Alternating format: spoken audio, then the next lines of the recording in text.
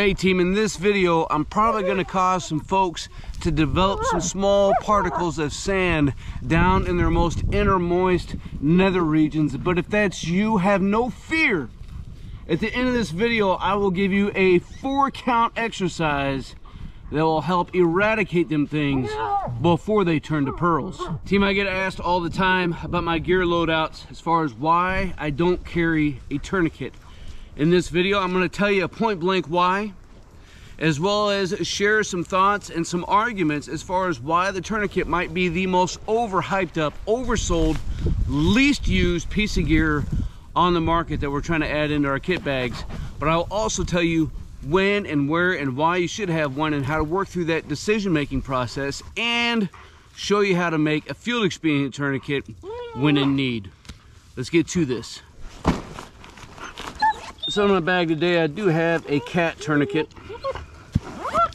and I want to show you a couple, 3 mistakes maybe that folks make when buying, purchasing, and then getting ready to use the tourniquet as well. So we got a lot in this particular episode. I'm looking forward to your thoughts and your comments down below, so make sure you leave them about the tourniquets, about my arguments pro and against tourniquets, as well as anything else that you want to add into the conversation. This is not medical advice, man. This is for entertainment and conversation only. I'm going to challenge and encourage you to find some local Stop the Bleed courses, get out there and get some training. All right, so tourniquets have been around for a really long time. Like, this is what we think of when we think of a tourniquet, which is the CAT, or the Combat Application Tourniquet, that the #1 reason for fatalities in the combat environment is the loss of blood. It is that hemorrhaging, right? And so what we did in the service and then for the whole stinking world is we developed a simple one-handed application that can be deployed and used. And so this is a required item that if you deploy, this is going to be on your person. And you're probably going to have one on your leg or up in your shoulder back in the day. You're going to have one in your IFAC. You're going to have one in all your vehicles. There's going to be tourniquets coming out the yin-yang. In the United States, RIG says that over 60,000 fatalities happen each and every year as a direct result of the loss of blood. That being said, what RIGS also would let you know is that only 2,000 tourniquets are used in the United States. In the US, it's over a couple million tourniquets sold each and every single year. But only a couple thousand are used. And I can't tell you if those 2,000 used were done effectively and it saved a life, or if it didn't. We do know from statistics that a tourniquet has a 60% probability of saving somebody's life if it's applied at the right time for the right reason. So we could assume that, you know, of those, you know, couple thousand that are used, that what, 1,600 lives may have been saved because of a tourniquet. That said, you know, again, on the negative, on the downside of the tourniquet, it is a big business. Within just a few short years, there will be over $1 billion of tourniquets sold each and every single year throughout the world. How much of that is actually going to save lives? How many are getting thrown in the trash? Who knows? But it is something to consider. You know, when you're going to add in tourniquets into your kit, I know people who will go out and buy 2 tourniquets for each and every single person. Well, at 30, 40 bucks a pop.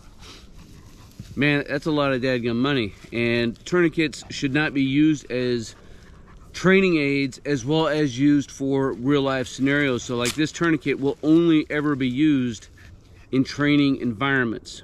The way a tourniquet works is by using a windlass. Show this to you a little bit gooder. And what happens is after it's applied and you already have a little bit of resistance from the person, and you go and turn this windlass, as it's turning, it is drawing the tourniquet up onto itself, tightening it down, which is going to stop the blood flow. All right, of course, Riggs and I, man, we're not here to tell you where tourniquets should be placed, when or if. There's been a lot of changes over the years, and it's going to change again, whether we apply them as a last resort, whether or not we apply them on the first available opportunity, whether we put them up high and tight or down closer to that particular injury. These are all things that are going to change over the course of time based off of the evidence of them actually being used.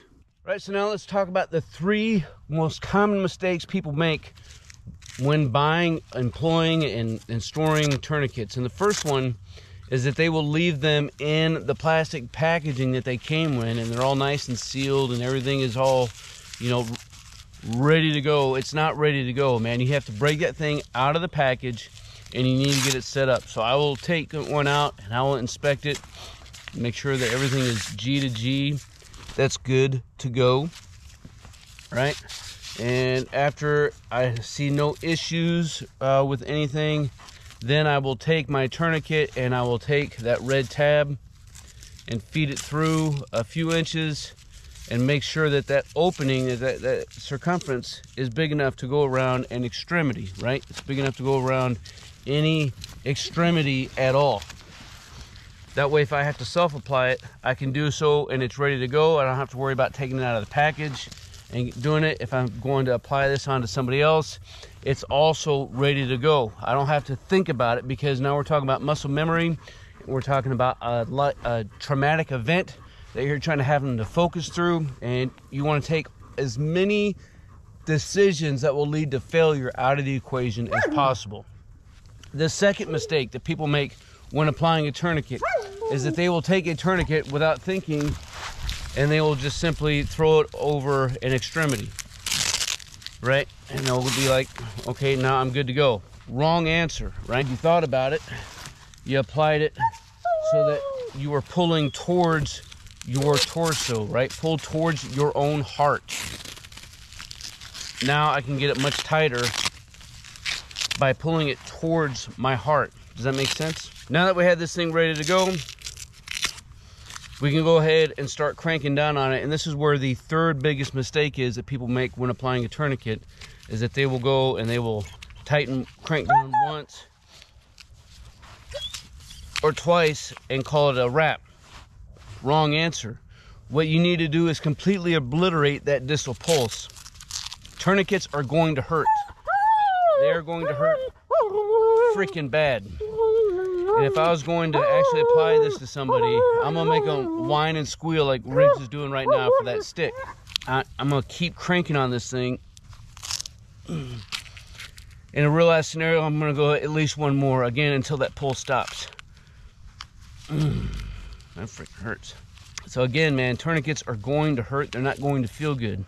They're not made to feel good. They're made to save your life. 3 big mistakes that people make when using, storing, and employing tourniquets. Of course, after you get a tourniquet applied, make sure you do write down the time, because you're going to forget later on, and that time is going to be a critical factor for those emergency personnel to determine the consequences of how long that tourniquet has been on. We have to think through some basic risk management operations, right? So there are 2 key factors in this. One is the probability of an event happening, right? When I'm out walking through the woods, as it relates to tourniquets, it is extremely unlikely and not probable at all for some sort of event to occur when I can't control the bleeding through direct pressure. However, pause for dramatic effect. If I go to a range, if I deploy, if I'm working in an area or an environment where I know that there is a higher probability of rounds flying down range, then I need to be prepared to mitigate those risks. So we have the probability on one slider. On the other slider, we have the severity of that event happening. The consequence of getting shot or getting wounded, some piece of shrapnel or some other traumatic event, is pretty severe for that individual. So again, these are all decisions that only you can make. What can I do? What do I have in my kit bag as I'm moving out through the wilderness environment? The happenstance of, you know, falling and cutting myself maybe with a knife and having a really deep laceration, and I can't stop the bleeding with just some direct pressure. Mistake number 4 when it comes to tourniquets is that people don't do anything to begin with. And so we have to be prepared and ready to execute a plan of action that is going to help save that person's life. So let's get through working and talking about a field expedient tourniquet. You need to have a couple things in mind. One, type of material that you're going to use. 550 cord, for example, while you can crank that down tight, is going to have a significant impact when it comes to nerve damage, right? And so if you're using string or cordage of any kind, you're going to cause some significant nerve damage. Another common one that we see, quite frankly, all the time, is people talking about using leather belts. Now, leather belts actually have the correct width that we're looking for, as opposed to, you know, a thin piece of cordage. However, unlike cordage, you're not going to be able to crank down that leather belt like you think you're going to. It's just not going to happen. So you're not going to be able to get it tight enough in order to stop. So you're not going to be able to get it tight enough to stop that bleeding. Well, we need a couple other items, and most of the time we have these items in our pack. Most of us carry first aid supplies or materials. I'm no exception to the rule. And in this case, I do have a couple cravats in here that we're going to use and get set up. It doesn't have to be a cravat, but these two simple items can save a life. Again, it could be any sort of material that we can roll up and get to about that 2-inch width that can go around the extremity and be tied and secured. So a cravat, military issued, one each, are some great survival tools for a variety of purposes. And this is not an exception to the rule. And as it comes out of the package, it's about as wide as we want it. It could be a little bit thinner, that's fine. Take our cravat around the extremity, tie an overhand knot. Take a stick or other improvised windlass and finish that square knot by applying another overhand knot. Now I can crank down on this windlass.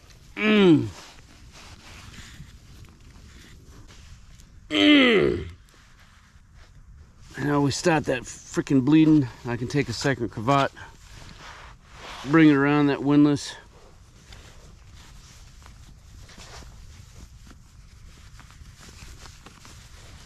And again, secure it with a square knot. Now we have a field expedient tourniquet that we've been able to use to stop the bleeding. Right now we can carry on with some other life-saving principles, including treating for shock. All right, team, there you go. A few thoughts and comments about tourniquets themselves, some problems with them, some good things about them, as well as issues and challenges that I've seen from my training and experience that people have when they go to employ them, and how to make and improvise a field expedient tourniquet. Looking forward to your thoughts and your comments down below, so make sure you leave them. Consider sharing this out with a friend or battle buddy as well. That way we can continue to keep this conversation rolling. As always, I appreciate all you guys, and until then, you stay out there, you keep grinding, and you stay stoked. You know, it's a little known fact that Tears of a Kami will also satisfy most first aid requirements. Oh, come on. That's what I'm talking about. My flash happens to be filled with them every time that you do like, subscribe, and share, and do all that good stuff. So I appreciate you guys.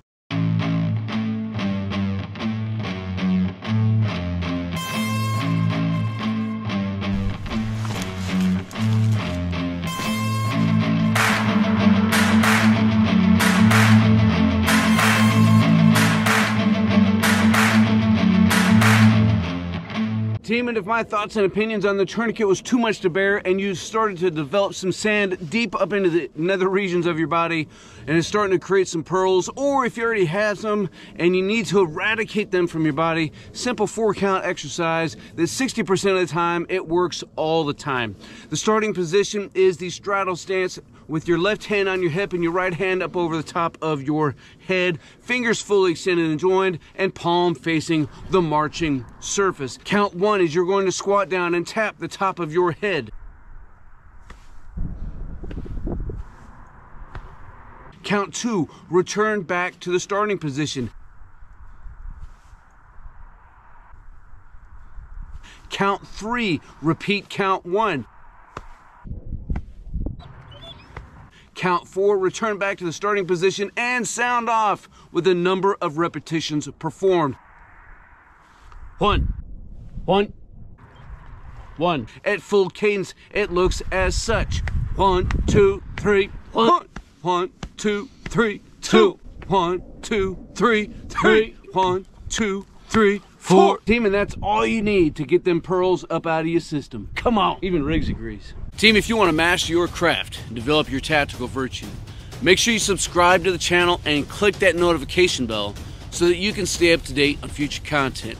Consider becoming a channel member. It's going to give you exclusive access to content not available to anybody else. I appreciate you guys. Until then, you stay out there, you keep grinding, and you stay stoked.